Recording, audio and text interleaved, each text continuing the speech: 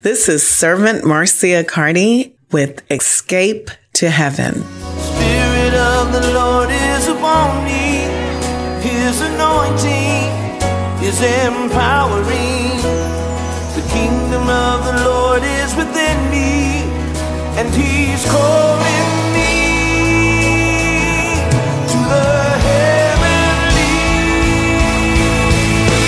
Be seated in heavenly places, just like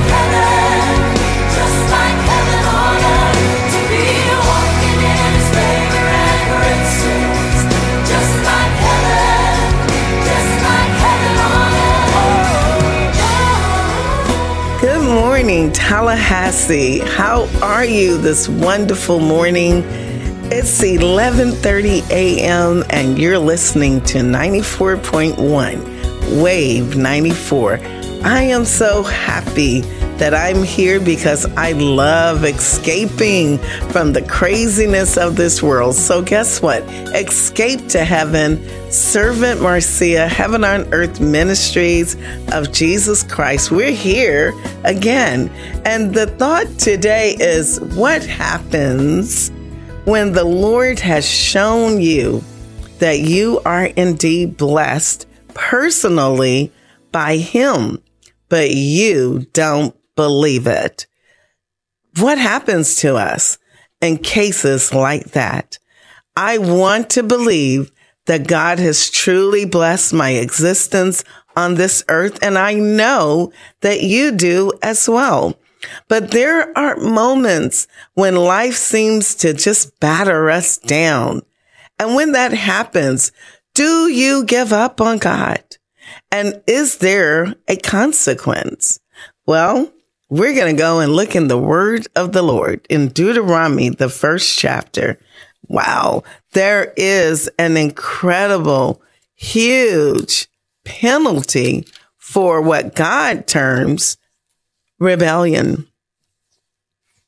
Now, you and I feel that it's just, I'm having a weak moment, but then the Lord looks at it quite differently. So we're going to look at the history. Moses had all these people that he had brought from Egypt through the power of the Most High. And it was already like the 40th year, the 11th month, and the first day of the month. So that means it's getting close to being 41 years. And so Moses is speaking to the children of Israel. And this is after he had killed the king of the Amorites. And Moses began to explain the law that God had given. So we're starting at the first chapter of Deuteronomy. I would say verse 6. The Lord our God spoke to us in Horeb, saying, you have dwelt long enough at this mountain. Turn and take your journey and go to the mountains of the Amorites, to all the neighboring places in the plain, in the mountains in the south, to the land of the Canaanites, and to Lebanon, as far as the great river, the river Euphrates. See, I have set the land. This is the Lord speaking. Before you, go in and possess the land which the Lord swore to your fathers, Abraham, Isaac, and Jacob, to give to them and their descendants. And I spoke to you. Now this is Moses at that time, saying, I alone am not able to bear this. So Moses is showing that he has grown because he is utilizing the power of delegation, because he says, the Lord your God has multiplied you, and here you are today as the stars of heaven in multitude. Now, this is for over a 40-year period. God has proven his faithfulness. Not only did he keep those that left as slaves, but he has greatly multiplied them. And so now that's you and I. God delivers us from sin, and we become these new creatures. We become actually prosperous. We see our families turn from sin and wickedness to the Lord. And so Now here comes the moment of God fulfilling the real promise that only you know about that he's made to you. And so here's Moses speaking. May the Lord God of your fathers make you 1,000 times more numerous than you are now and bless you as he has promised. How can I alone bear this burden? I mean, you're so much, so many people. I'm one man. So he told them, choose wise, understanding, and knowledgeable men from your tribes, and he would make them the heads over all of these tribes. And so they did that, and he made leaders of 10 and 50, 100, 1,000. And if you think about it, even today, in the society that we live in, we still live according to this kind of delegation. Then he commanded the judges to hear the cases and so forth. But let's get to the heart of the matter. The heart of the matter is that at some point, God came and spoke to Moses again. So he's now saying at verse number 20, that you've already come to the mountains of the Amorites that the Lord your God has given or is giving you. So now go up and possess it as the Lord God of your fathers have spoken. Do not be fearful or discouraged. Now here's Moses talking. He said, every one of you came back to him and said, look, why don't we let one guy from each tribe go and check it out for us? So right there, doubt is beginning to surface, because if they believed the Lord, they would have just game busted right on in to that land. But instead, they're saying, we don't know. Let's send somebody first and let them come back with the reports about the Amorite mountains. And so, Moses thought, okay, it's a good plan. And really, Moses should not have agreed with it. He should have said, hey, God said, go up, guys, go up. But he didn't. He agreed with the plan because he felt like, all right, delegation. So they departed. They went up to the mountains and they took the fruit of the land and they brought it back and said, it is good land. Okay, but we're not going up there. So Moses is letting them know that that is called rebellion, that they rebelled against the command of the Lord your God. And then they complained, saying that the Lord hates us.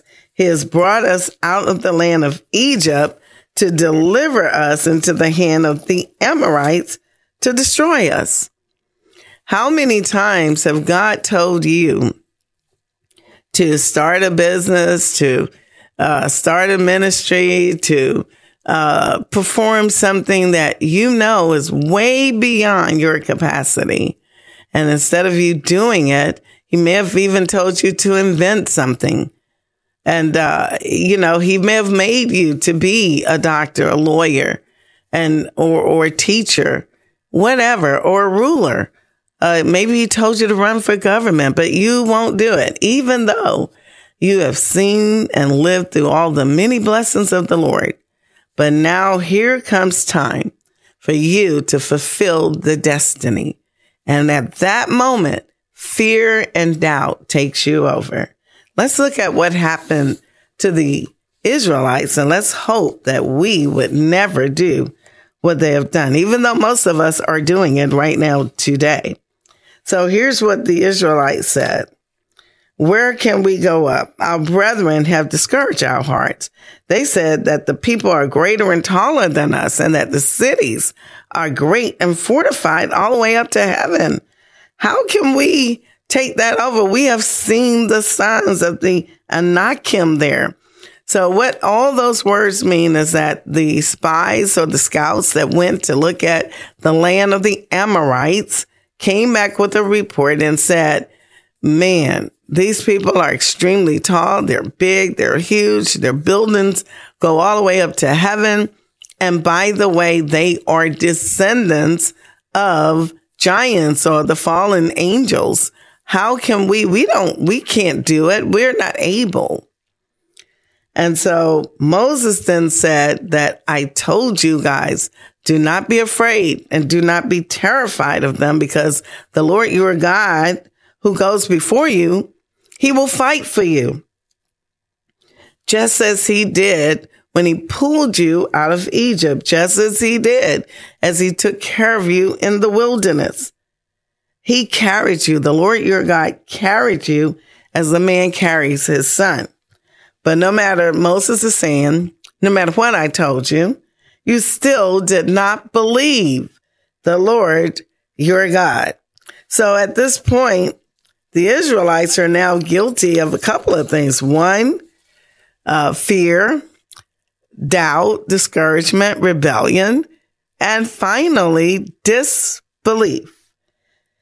Okay, so you wouldn't believe the Lord your God, who went in the way before you to search out a place for you to pitch your tents, to show you the way you should go, in fire by night and in the cloud by day. And this is the entity, this God, this great God, is the one you choose not to believe. So guess what happened? The Lord heard the sound of your words and was angry and took an oath. God took an oath, saying, surely not one of these men of this evil generation shall see that good land which I swore to give to their fathers, except Caleb. He shall see it, and to him and his children I'm giving the land on which he walked. Because why? He wholly, completely followed the Lord and believed him. The Lord was also angry with Moses and said that, Moses, you shall not go into the land either. And I used to wonder about that, because it looked like Moses did so much that God asked him to do. Moses showed so much faith. But the point is, did he show faith at the moment of destiny? Okay, what does that mean? That means that you can show faith in God over and over and over again. But there is a moment in your life that you were created for, and that's called destiny. Destiny impacts not just you, but many others that you will never see. And when you do not believe God for your destiny, not only have you failed, not only will you not be the multiplication that God created you to be, but there will be many, many others that will not even come to the Lord or know about him, because you did not choose to walk in your destiny. And that's what happened with Moses. Now I know the answer, because he agreed with the naysayers. He agreed with the plan to send 12 instead of saying, no, we must go up because God said it. Whoa, that is scary, because oftentimes we do not even view that we are a part of the decision-making process, because we're thinking that this destiny belongs to them, not to me. That's what Moses thought. And the penalty was that he also could not enter into the land. Joshua, the son of Nun, who stands before you, he will go. So now Moses is saying, so encourage him, because he shall cause Israel to inherit the promise that God has given. Wow. This is very interesting. I'm trying to tell you that, when the Israelites realized that they had angered God, then they tried to change their mind. And they said, well, we'll go fight now. And the Lord told Moses, no, tell them, do not go, because I will not go with them. So that's another thing that happens. When we don't believe that God has actually blessed us with an enormous destiny, we don't believe it, and we don't move in faith, right? And then subsequently we repent, and now we try to move. But the reality is that God was with you initially. He's not guaranteed to be with you when you finally come to, quote unquote, your senses. And that's what happened with Israel. The Lord said, no. He told Moses, tell them not to go. I am not with them. And guess what? True to their nature, they rebelled and they went to go fight the Amorites. And Moses is saying how the Amorites in verse 44 chased them like they were bees, like they were ants, like the grasshoppers that they said they were. And when they returned, they wept to the Lord. But guess what? God would not listen. He would not give ear. So now what we learned is when we do not believe the blessings and the promises of the Lord, we literally stand in a position where we may have to face the anger of our God, the anger of our Father for not believing him, for not trusting him. I'm talking not just to you, I'm talking to myself, because we can live this life. I went to my class reunion this weekend. I didn't realize I've been out of high school for 50 years. And I saw lots of my classmates. Wow, they looked awful mostly.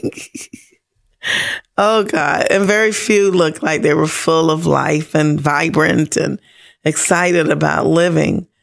And I was thinking about that. What did that mean? And basically, it means that we can go through life and we experience all the things that we experience that attempts to break us down and cause us to be filled with fear as opposed to being filled with faith in God. I am trying to encourage you to choose from this moment on to walk in faith, because faith will bring you life, L-I-F-E. Faith will bring you joy. Faith will bring you peace. Faith will bring you healing. Amen. And you don't have to look old and be old, even though you're 70 or whatever, 60 or 80. You must remember that these bodies were designed to live at least 120 years. So you can live a lifestyle where you can still be invigorated, filled with life, and still walk in the destiny that God has given to you. That's my point.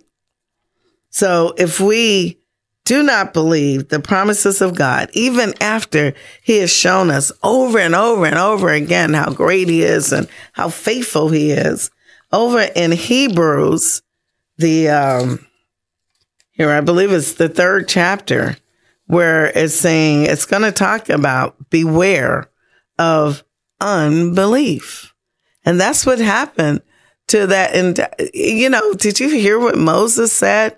After 40 years, they were as numerous as sand and stars in heaven. And yet of that multitude, the original generation God called evil and did not allow them to even enter into their destiny, the promised land. And it said that, let me go back to Deuteronomy, because it literally says, moreover, and this is in still the 1st chapter, verse number 39, Deuteronomy. It said, moreover, your little ones and your children, who you said would be victims, right, to the Lord. That's what they said. Who today have no knowledge of good and evil. They shall go in there. To them I will give the promise, and they shall possess the land. Amen. So my point is, beware of unbelief, particularly serving the God that we have, where he over and over and over and over and over again delivers you, heal you, restore you, bless you, and you know it. So let me read the Bible. Therefore, holy brethren, partakers of the heavenly calling, consider the apostle and high priest of our confession, Christ Jesus, who was faithful to him, God, who appointed him, as Moses also was faithful in all his house. So there it is. Moses was faithful. It was just that one event. He agreed with the grasshopper people to alter the plan and to send the 12, as opposed to saying, get up, guys, let's go in and take this land over. Wow. So God considered this one more worthy of glory than Moses, meaning Jesus, inasmuch as he who built the house has more honor than the house. Okay. For every house is built by someone, but he who built all things is God. Okay. So therefore, as the Holy Spirit says today, if you will hear his voice, do not harden your hearts as in the rebellion. So the rebellion of the Israelites in the wilderness has now been termed two words: the rebellion, the great rebellion. In the day of trial in the wilderness, where your fathers tested me, tried me, saw my works for 40 years. Therefore I was angry, this is the Lord, with that generation, and said, they always go astray in their heart, and they have not known my ways. So I swore in my wrath, they shall not enter my rest. See, walking in your destiny, walking in the promise of the Lord is in fact your rest. It's what you have been programmed to maximize in. And so when we move fear and disbelief away from our eyesight and instead replace it with the faith in the Almighty God, who has already proven that he is faithful, we are then allowed to enter into the promises of the Lord, to realize those things that we by ourselves cannot do. But with the Holy Spirit and the fact that Jesus has already done it all, so that we can boldly and with confidence enter into the throne room, now with the God that has never left us, amen, we can do the impossible things that God has predestined us to do. That is our rest. So beware, brethren. I'm reading from Hebrews, the 3rd chapter, verse number 12. Beware, brethren, lest there be in any of you an evil heart of unbelief in departing from the living God, but exhort one another daily while it is called today, lest any of you be hardened through the deceitfulness of sin. I want to stop there because that's a lot. So, number one, unbelief is termed evil heart, which will lead to you departing from the living God. And instead, you will rely on yourself, which is not alive unless Christ is alive in you. So you will become hardened through the deceitfulness. Now it means that you will be led towards sin. So what we want to remember is that we have become partakers of Christ only if we hold the beginning of our confidence steadfast to the end. So while it is said today, if you will hear his voice, do not harden your hearts as in the rebellion, for who, having heard, rebelled? Indeed, was it not all who came out of Egypt led by Moses? Now with whom was he angry 40 years? Was it not with those who sinned? And how did they sin? By disbelief in the living God, the perpetual, everlasting, immortal God.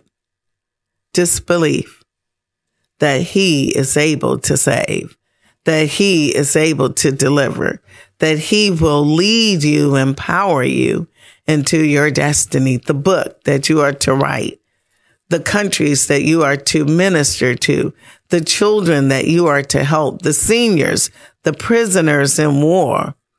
God may have even sent you to the actors and actresses, but you can't believe that God is the one that's speaking to your heart. Saints of God, it is time. We are living in perilous times. We're not ignorant of that. So now it is time for us to believe and have faith that God himself has called you, that God himself has given you these visions of impossible ways of how to tell the world of this living God, to put on those sandals, to give the gospel, put on the whole armor, shield your heart, and the helmet of salvation, breastplate of righteousness, and the belt of truth, and in your hand the sword. This is the moment that we were all designed for. This is the hour of destiny. This is the moment that we are to walk in the promises. Amen. The promised land. Surely we have not gone through the wilderness. Surely we have not climbed the mountains to not actualize the promises of our great King, our great God. This is the moment. And here's what the word of God says, verse number 18. And to whom did he swear that they would not enter his rest, but to those who did not obey? So we see that they cannot enter into the promised land because of unbelief. I'm going to pray. I want to say one more thing. Therefore, since a promise remains of entering his rest, lest us fear any of you seem to have come short of it. So basically what we're trying to say per the word of God, let us have faith. Amen. Even God, I'm in Hebrews, the 4th chapter, verse number 4. It says, for he has spoken in a certain place of the 7th day in this way, and God rested on the 7th day from all his works. And again, in this place, they shall not enter my rest. Wow. Wow. So I guess I just want us to understand there remains therefore a rest for the people of God. For he who has entered his rest has himself also ceased from his works as God did from his. So let us therefore be diligent to enter that rest. Amen. Lest anyone fall according to the same amount of disbelief. For the word of God is living, powerful, sharper than any two-edged sword, piercing even to the division of soul and spirit, and of joints and marrows. And there is a discerner of the thoughts and intents of the heart. And there is no creature hidden from God's sight, but all things are naked and open to the eyes of God, to whom we must give account. So we must come boldly, amen, to the throne of grace, that we may obtain mercy and find grace to help in time of need. Our need is, do we believe the Almighty God who has proven himself over and over again? We have lived even up to this moment according to his grace, mercy, and his word and promises and goodness. And now here comes the moment of destiny.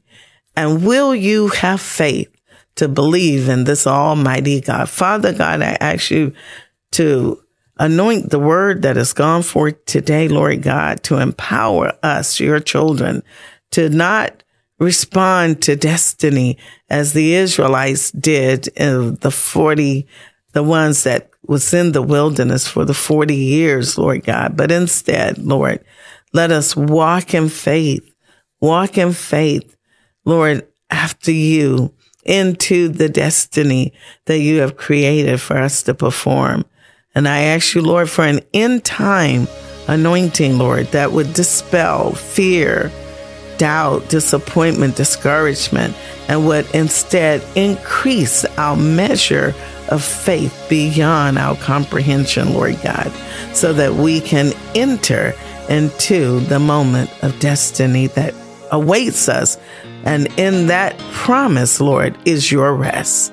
Father, I thank you for this word today, and we will escape to heaven as we obey your word. Thank you, Lord. I pray today that this is fulfilled in all of us. In Jesus' name I pray. Amen. Thank you, Lord, for your word. Anybody wanna see your loved ones? Yeah.